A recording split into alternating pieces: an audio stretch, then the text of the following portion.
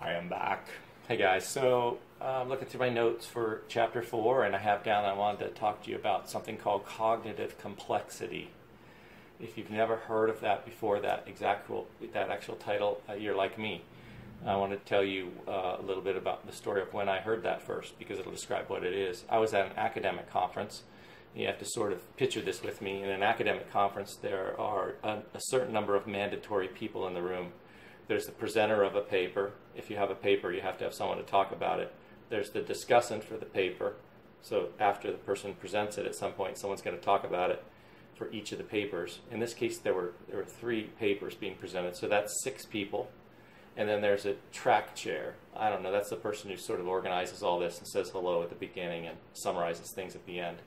So there's 7 people who have to be there because they have a paper or a role in the paper presentations. And then there's audience members. And I went looking for one of the sessions to go in and learn something about, and I saw this cognitive complexity, and I thought, well, I don't know anything. I have no idea what this is. So it was org behavior type stuff, so I went in. And I noticed the whole time that everyone seemed to be like talking to me as they were presenting, and all the discussants, they seemed to be focusing on me a lot, which is a little uncomfortable because after all, I was the one person in the room who didn't write a paper or discuss or wasn't the track chair. I don't even know what this topic is. I was filling in and learning as I went. It was a little uncomfortable. But cognitive complexity, I learned quite a bit in that 40-minute session. It's the ability of someone in an organization to navigate through complex thinking patterns, complex sets of data. It's the ability to weed through irrelevant as well as relevant information and push aside things that are irrelevant for the decision that's being made. I mentioned early on in one of the videos that most people in industry consider a senior as someone who has 20,000 hours, and that equates to about 10 years of full-time work, and there are 2,080 hours in a working year, minus maybe a couple weeks on average of vacation time, so 2,000 a year times 10 years. It takes 10 years to be a senior. Why do we care about how long it takes before we consider someone a senior? Well, one of the answers is because we recognize that in order for someone to handle really complex information and juggle it around and make good intuitive judgments about how we should proceed best, what decision we should make, requires cognitive complexity. Cognitive complexity, although they were trying to measure it, was really defined as a gut instinct. When someone has a high level of cognitive complexity, it was described to me as they just made good judgments in really complex environments.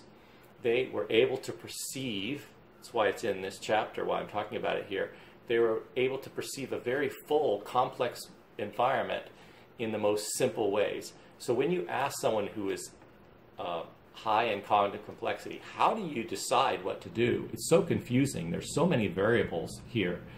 They'll say, they won't be able to tell you exactly how they do it. It's not that they lack confidence. They have a high level of confidence.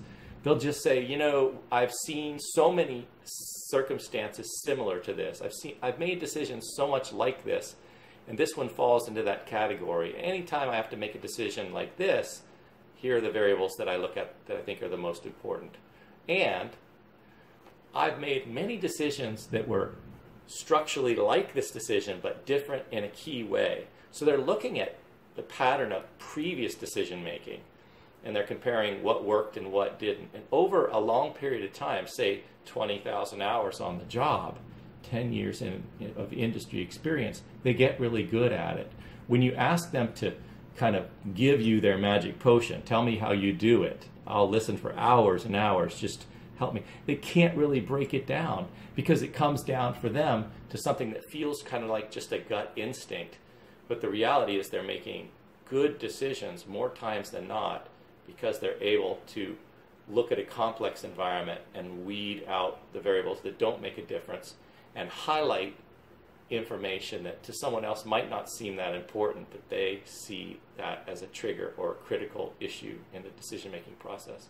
So this really applies to decision-making and lots of other different areas. I just bring it up here because fundamentally It's a process of perceiving and managing the perception of lots of information and identifying which pieces are important and which pieces aren't. What patterns exist in this circumstance that are similar to patterns I've experienced in the past, and what patterns are contrary to, that I've seen in decisions that didn't work, so we can avoid those, repeating those. All right, it's something that you can work on and develop over the long haul. It's not something that we develop early on. I don't know that it takes 10 years to develop it fully, but it takes some time and effort. So the lesson for you and I probably is look hard at complex environments and make note of what the determining variables were, what factors played a role, what were significant and what weren't, so that you can head in that direction to be a cognitively complex thinker. And you can step into a room that would make other people's heads spin with information and critical and non-critical mixed in together, and just say, I think, this is what I would do, and you're right more times than not. It's an awesome thing to have for the organization. It's an awesome thing to be as a worker.